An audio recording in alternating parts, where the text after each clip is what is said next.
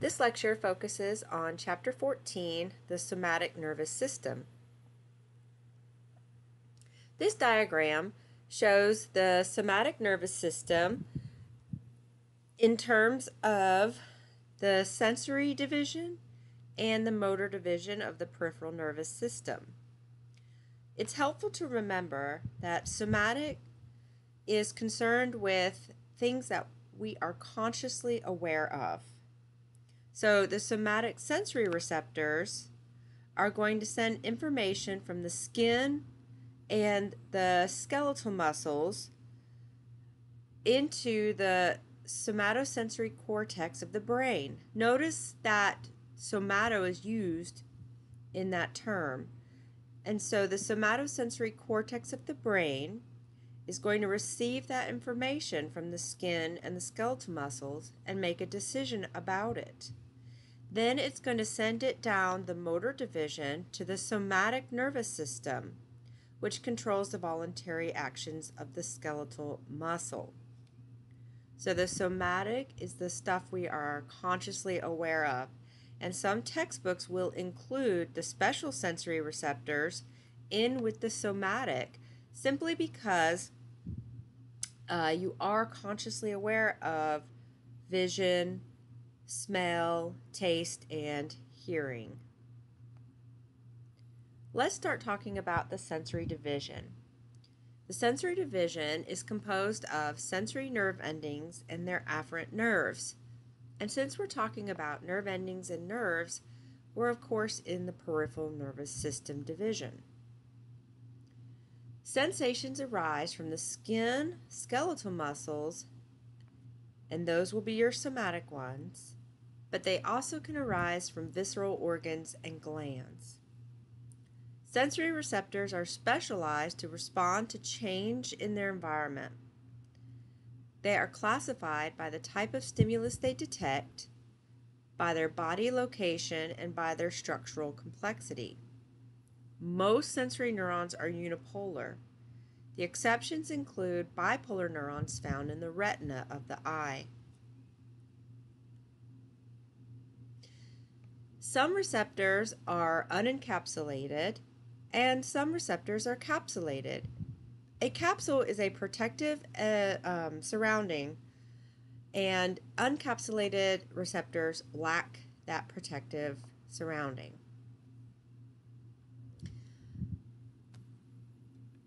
There are free nerve endings that are exposed ends of the sensory dendrites.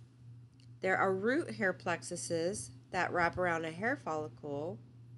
And then there are tactile discs, which are flattened nerve endings that attach to tactile cells called Merkel cells, which reside in the basal layer of the epidermis. The free nerve endings are going to reside close to the skin surface and in the mucous membranes, and they are mainly going to respond to pain and temperature, but also respond to light touch and pressure. They may be what's called phasic or tonic. Root hair plexuses are located in deeper layers of the dermis. They detect hair displacement, and they are generally phasic receptors. The tactile discs, which respond to light touch, are tonic receptors. From what I remember, phasic receptors can be phased out, meaning that if the sensation occurs for a long enough period of time, you become unaware of it. Whereas tonic receptors are going to be sensed every time a stimulus occurs.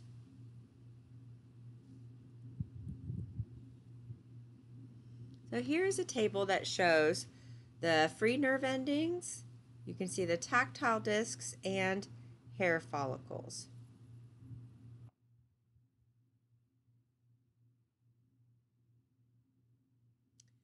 The encapsulated tactile receptors are going to have a protective surrounding, and that surrounding is going to be made up of connective tissues as well as neurolemmacytes. Remember, those are Schwann cells. The encapsulated tactile receptors include Pacinian corpuscles that are located deep in the dermis, the hypodermis, and some organ walls. Ruffini corpuscles, which are located within the dermis and the subcutaneous layer. And the Meissner's corpuscles, which are located in dermal papillae, particularly in sensitive regions of the body. Pacinian corpuscles detect deep pressure, coarse touch, and high frequency vibration, and these are phasic receptors. Ruffini corpuscles are located within the dermis and the subcutaneous layer. They detect deep pressure and skin distortion, and they are tonic receptors. Meissner's corpuscles are going to be for discriminative light touch, and they allow recognition of texture and shape, and they are phasic receptors. This illustration shows the Meissner's corpuscles, Pacinian corpuscles, and Ruffini endings.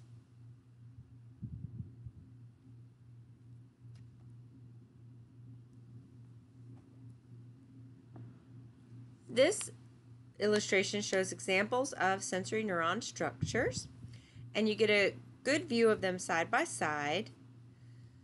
You can see the free nerve endings here, so that's an uncapsulated receptor. This is an encapsulated nerve ending covered in the connective tissues and neuroleucocytes, basically myelin.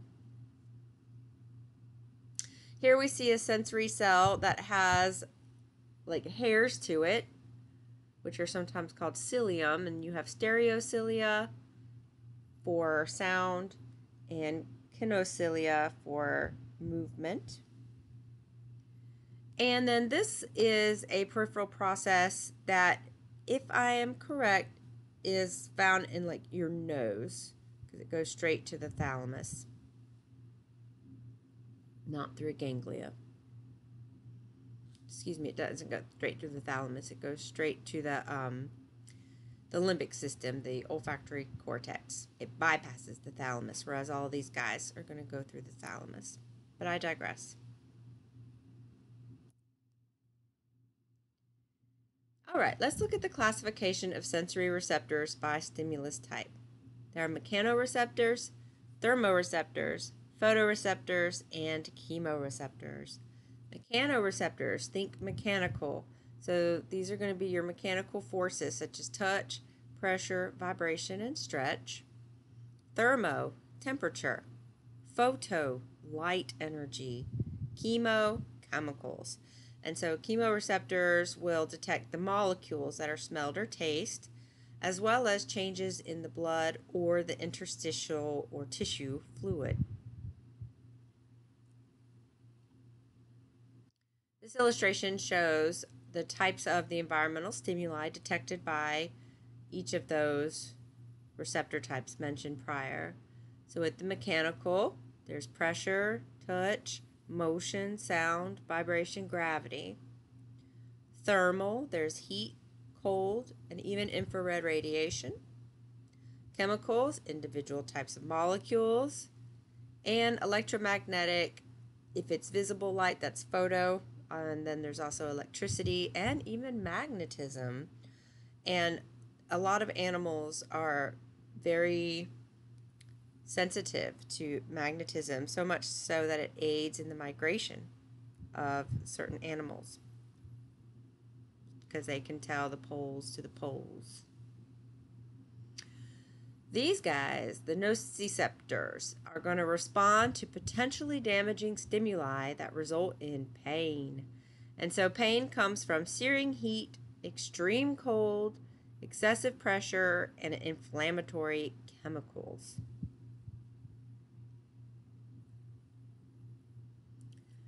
Now let's look at the classification of sensory receptors by their location. There are exteroreceptors, interoreceptors, and proprioceptors.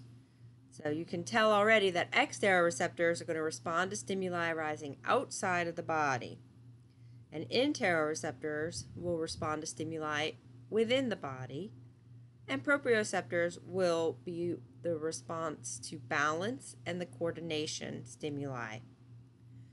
Exteroreceptors respond to touch, pressure, pain, and temperature, and this are going to be from the skin, as well as most of the receptors found in the special senses like sight, smell, taste, and hearing.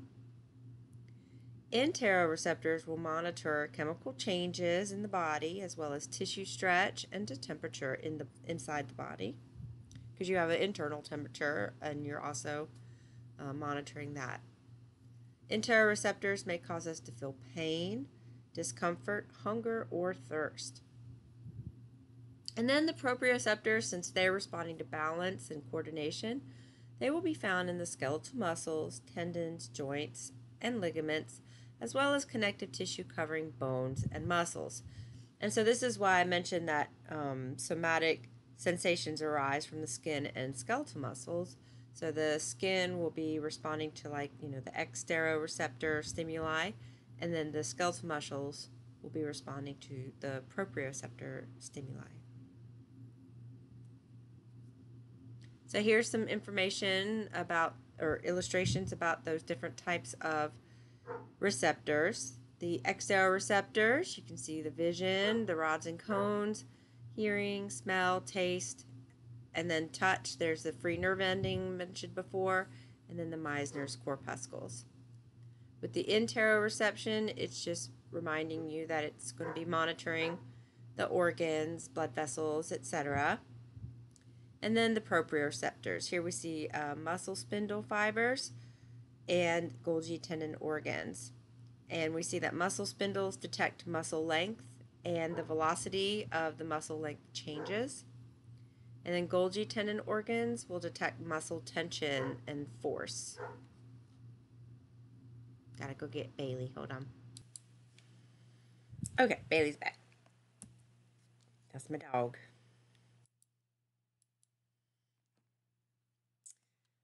Now let's look at the receptor distribution. So we've seen three things. We've seen the types of stimuli that they respond to, where they're located, and then as far as their extero and intero, and then now their general distribution. So with that, the general sense receptors are distributed throughout the body, and then the special sense receptors are found in the head. And the general sense receptors, the most abundant of those are called tactile receptors. And they are found within the skin and are responsible for the touch. And so all those like free nerve endings, hair follicles, Meissner's corpuscles, Pacinian corpuscles, all of those bad boys are in that tactile receptor general sense distribution. The special sense receptors found in the complex sense organs of the head are going to be involved with the 5 special senses. So olfaction, which is smell, gustation is taste, vision, sight, audition is hearing, and there's even equilibrium centers in the ear along with that audition. So proprioception and balance and coordination are going to be found in numerous parts of the body, and equilibrium is one of those and will be found in the ear. Okay, so here's the olfaction, gustation, all that in more detail. So special sensory receptors are located to specific organs within the head, and the olfaction is smell, and so that's going to be what's called olfactory epithelium in the nose. Gustation is taste, and those are going to be the taste buds of the tongue. The vision is in the eyes, particularly the retina. Those are your rods and cones. Hearing, this will be the cochlea of the inner ear, and balance will be in the vestibule of the inner ear. And you can see that olfaction and gustation are both chemical senses. Vision is electromagnetic, so it's photo. And then hearing and balance are both mechanical, because hearing is a result of vibrations, sound waves that are going through the air. So it's hitting, your drum and vibrating. And then the balance is also mechanical because that's, your location of the movement, whether you're moving forward, backward, side to side, or spinning. The slide describes how the sensory information is recognized and carried to the central nervous system. So first and foremost, there has to be a local depolarization of the receptor. So this goes back to, all of the like end plate potentials, graded potentials, all of those things that lead us to a threshold. So the stimulus will then hopefully take us to that threshold, and if so, then an action potential will be generated. And this will propagate towards the central nervous system, and once it reaches the central nervous system, it will be integrated, aka processed. And so sensory information, except for olfaction, smell, is distributed through the thalamus first, then it goes to the appropriate centers of the brain. This illustration is showing some of those somatic sensory fibers, because you see how it's in the skin and the skeletal muscle, as well as in the joints. Part of that somatic, you're aware of your balance and location in space and time. And then those information from those somatic sensory receptors are going to then go up the spinal cord. And these are neither, of these are smell. So you can see they all are going to synapse with the thalamus. And then that's going to send them to the appropriate center in the brain for processing, which is going to be that somatosensory cortex. Now let's look at the motor division, that's somatic in particular. We'll look at autonomic next in the next chapter. The somatic motor neurons are going to control your skeletal muscles, and they are voluntary. Remember, this is like consciously perceived. Whereas autonomic motor neurons are going to control the smooth muscle, cardiac muscle glands, and the adipose tissue, and they are thus involuntary and subconscious. You're not really aware of them, they're reflexive. Sometimes you're aware, obviously, but as a general rule, they're autonomic. It's like, I think of like autopilot, or if you drive an automatic transmission, you put it in drive and the gears shift without you being aware of it. And that's what the autonomic motor neurons are doing. Okay, so let's look at features of the somatic nervous system. Again, the voluntary control of the skeletal muscles. Most of the neurons are going to be thick, heavily myelinated, and conduct nerve impulses very rapidly. They arise from the ventral horns of the spinal cord, and they directly connect with the muscle fibers that they innervate. They all secrete acetylcholine at the neuromuscular junction. And in this case, the acetylcholine is going to be excitatory. So it's going to stimulate the opening of the channels at the motor end plate, and sodium will come in, and we're going to get to that end plate potential, which is that threshold. And if we reach that, then the action potential will occur and muscle fiber contraction will occur. So here are the command centers in the brain. You've got the pre-command levels of the cerebellum and the basal nuclei. So just to remind you, the cerebellum, does coordination, balance, and it actually can like predict the pattern of the movements that are going to come next. And so it's predictive. It's a problem solver. And then the basal nuclei are going to augment the skeletal muscles so that they are in a coordinated, smooth fashion. That's why with Parkinson's disease, when the basal nuclei are damaged from a lack of dopamine, they become overactive, and it causes the tremors and such to occur because they're no longer augmenting or facilitating skeletal muscle movement. And then by the time it's ready to actually go out of the brain and into the skeletal muscles, that is going to be sent from the primary motor cortex. One other area of the brain that functions in the motor control is the premotor cortex here, which is going to have a lot of your muscle memory. And I actually experienced that yesterday. Just for example purposes, I was asked to provide an identification number to verify my identity. And I had a hard time just saying the numbers. But if I were have asked to type it, I type it so much that I can type it no problem. I know it right off the bat. But just to then say it, I had to go through the motions like in my head and imagine the keyboard. And I think you all are going to relate to that because I see students all the time when doing their student ID.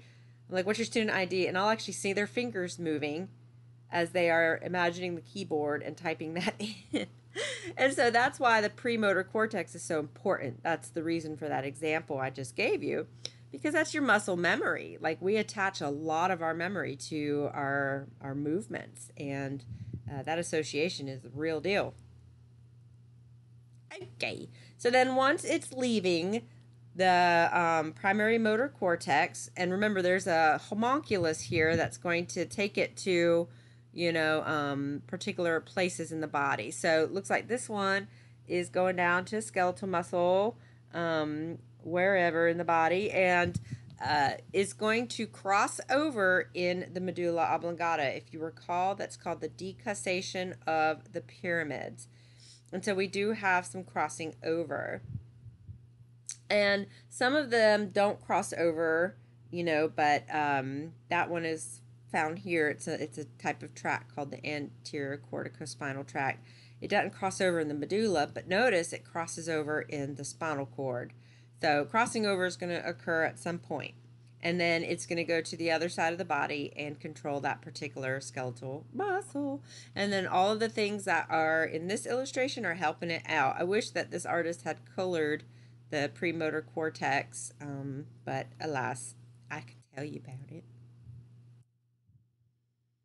Sometimes information needs to be processed at a faster rate than what voluntary motor pathways can produce. Because if you think about it, with the voluntary motor pathways, since the brain is involved, there are synapses that are going to be involved as well, because you have to travel up and then go through the synapses from cerebellum to basal ganglia to premotor cortex to primary motor cortex, all of this stuff. And so there's a thing that's called synaptic delay, because every time an action potential reaches the end of the neuron at the synapse, it has to then release a neurotransmitter, and then that neurotransmitter has to activate the postsynaptic neuron, and then it has to travel to the next one. So that's called synaptic delay. So it can actually delay the process of movement. Reflexes help avoid that because they are a rapid involuntary motor response to a stimulus, and they can go like straight through the spinal cord, and it reduces the synaptic delay and aids in you withdrawing from, a painful or harmful situation in a very rapid way. And there are two big types of reflexes: the inborn or intrinsic reflexes, and then what's called learned or acquired reflexes. The inborn reflexes is a rapid, involuntary, predictable motor response to a stimulus, and you're born with it. Like you don't like pupillary dilation. That's an intrinsic reflex. And then learned reflexes result from practice or repetition, like driving. And this is the reflex arc. There are 5 elements. There's the receptor, and so this is somatic because it's in the skin here, and it's going to bring that information up to the spinal cord. This is where the ganglia would be, and this is your sensory neuron. This is the integration center since it's in the spinal cord, and then notice it's going to loop right out and go back to that muscle. We're not going up to the brain. We're not doing all that synaptic delay. We're going straight to our muscle, so that in this case, we've accidentally been stuck with a pin. So most likely we're going to do a withdrawal reflex and get away from that pin or pull it out of our skin real quick. And so the motor neuron is illustrated here, and then the muscle is your effector. Testing of reflexes is clinically important to assess the condition of the nervous system. Exaggerated, distorted, or absent reflexes indicate degeneration or pathology of specific nervous system regions. Some of the important clinical reflexes are stretch reflexes and the withdrawal crossed extensor reflex. So stretch reflexes are going to be for skeletal muscle activity to be smoothly coordinated. Proprioceptor input is necessary, and this helps to maintain muscle tone and body posture. For the withdrawal and crossed extensor reflexes, they are initiated by painful stimuli and cause automatic withdrawal of the threatened body part from the stimulus. The patellar knee jerk reflex is an example of the stretch reflex. And number 1 says tapping of the patellar ligament. That's occurring, there's the tap, tap. And it's going to excite the muscle spindle fibers in the quadriceps. And remember, muscle spindle fibers are going to monitor like stretch and velocity of the muscle contractions and stretch and all that. And number 2, the afferent impulses, which are the sensory that approach the spinal cord. And this is where the synapses occur with the motor neurons and the interneurons. And we're going to loop because it's a reflex. We're not going up to the brain. We're going to loop on. And in 3A, it says the motor neurons in red are going to send activating impulses to the quadriceps, causing it to contract and extend the knee. And then 3B, it says these interneurons are going to make inhibitory synapses with the ventral horn neurons that prevent the antagonistic muscles, which are your hamstrings, from resisting the contraction of the quadriceps. So they're not going to be an antagonist in this case. They're going to let the quadriceps do what they do, and when the quadriceps contracts, that's what extends the knee, because that's what quadriceps do. So in a nutshell, when you are hitting the patellar ligament, it is causing a stretch of that ligament.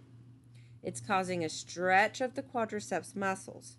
As a result, the reflex is for you to extend your knee to prevent falling or to prevent harming the ligaments or the tendons or the quadriceps. And that's why you're going to reflexively kick your knee out.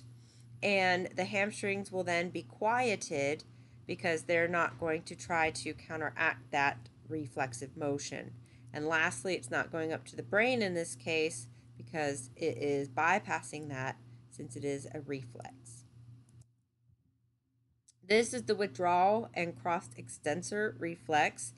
Over here with the withdrawal, the site of the stimulus, like someone grabbing an arm, you're going to reflexively withdraw. So you're going to excite the protagonist in this case, which is the biceps, that will flex and move your hand away from the stimulus. And then it's going to inhibit the antagonist, which is the triceps. And the reason that this is an example of the crossed extensor is because notice that it's also connected to the other side of the body. Because you could lose your balance if you are flexing, because that's going to send you to the side opposite you're flexing. So just right now, flex your arm and notice that it kind of sends you over to the opposite side of where you have flexed if you're not, totally in control of that movement. Thus, to counteract that, the opposite side of your body is then going to reflexively extend that arm in particular to help you contain your balance.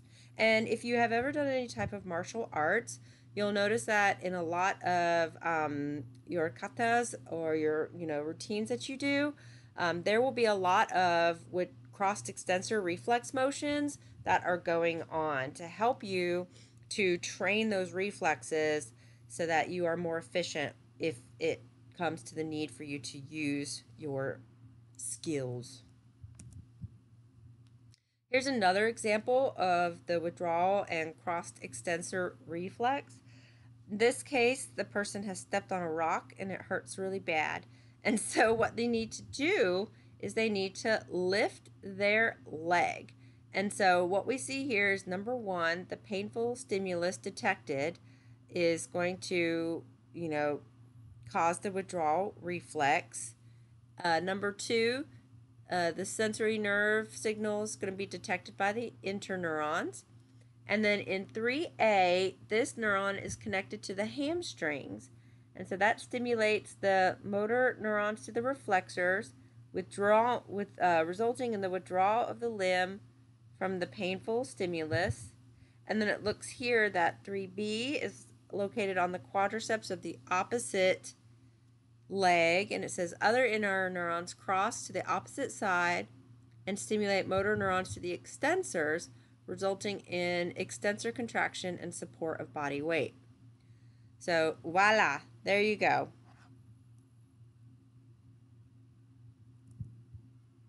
There are superficial reflexes that are also clinically important, and they are elicited by gentle cutaneous stimulation. These are fun. These are the plantar reflex and the abdominal reflex. The plantar reflex tests the integrity of the spinal cord from L4 to S2, and it is elicited by drawing a blunt object distally along the lateral aspect of the plantar surface of the foot. The normal response in adults is the curling of the toes downward. And the normal response for infants is called the Babinski reflex, and it causes the toes to fan out. The abdominal reflex tests the integrity of the spinal cord and the ventral rami from T8 to T12, and the normal response is contraction to the abdomen. So this might, explain being ticklish and how you move when you're ticklish. So if somebody comes to tickle you in your abdominal area, you will reflexively contract towards that area that they are tickling you at. You'll be like, stop it. Okay? And then with the plantar reflex, again, if somebody goes and tickles the bottom of your toes or the bottom of your foot, you're probably going to curl your toes if you're, not an infant. If you're an infant, you'll spread your toes. But I don't think anybody watching this is an infant, so we're all going to be curling our toes. And again, telling the person to stop. And I think that the reason we laughter in, social studies is it diffuses tension. And so I wonder if we're laughing, it's a way to try to get that person to stop, because it's it's okay. You're not hurting, but it's also just trying to diffuse that tension. I don't know. But anyway, people are always wondering what ticklishness is and why, and there's a couple of theories for you. So here's your Babinski reflex for the baby, and then there's your plantar reflex for the adults. And this is showing the blunt object being moved on the lateral side of the foot, distally, meaning towards the toes.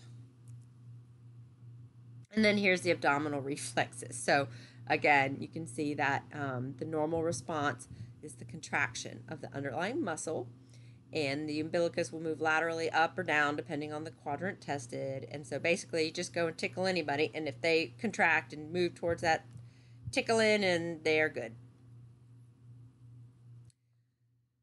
The last information about the peripheral nervous system is going to center around referred pain. So visceral pain results from the noxious stimulation of receptors in the organs of the thorax and the abdominal cavity. Visceral pain is usually a sensation of a dull aching, gnawing, or burning.